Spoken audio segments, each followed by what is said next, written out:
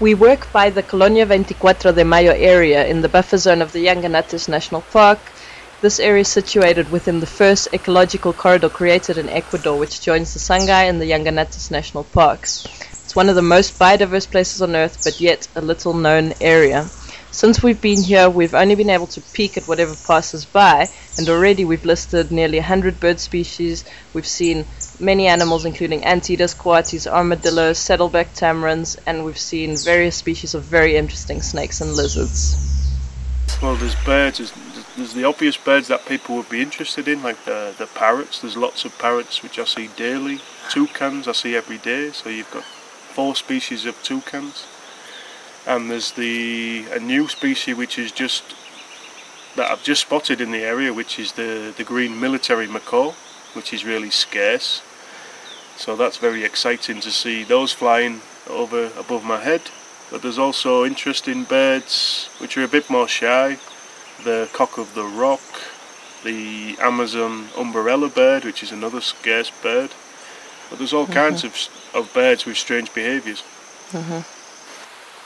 So camera traps would be ideal for us because there's obviously lots of mammals around. Lots of them move around at night, and so I might find tracks, I might find burrows, and you have to take a guess at what might be there. So, and there's obviously other things that you never see, never hear, that you can catch on a camera. So it doesn't matter what you're interested in. If you're interested in birds, mammals, reptiles, amphibians, flowers, trees, everything's here. And it's one of the most biodiverse parts of the world, never mind Ecuador. As well as that, then we've got these small open areas which is close to the access road which we have, which we need to reforest.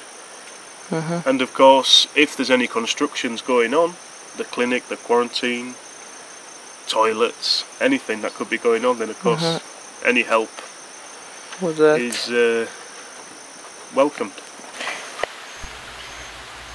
As a non-profit organization, we rely heavily on donations to carry on our work. At the moment, we're trying hard to get hold of better research equipment such as camera traps, binoculars, GPS receivers, books. If you're able to contribute by making a donation, please do. Every little bit helps. You can make donations and learn more about our work through our Give and Gain donation page. Any other information about volunteering, donating supplies and equipment, please visit our website and Facebook page. And, of course, we welcome any comments and suggestions.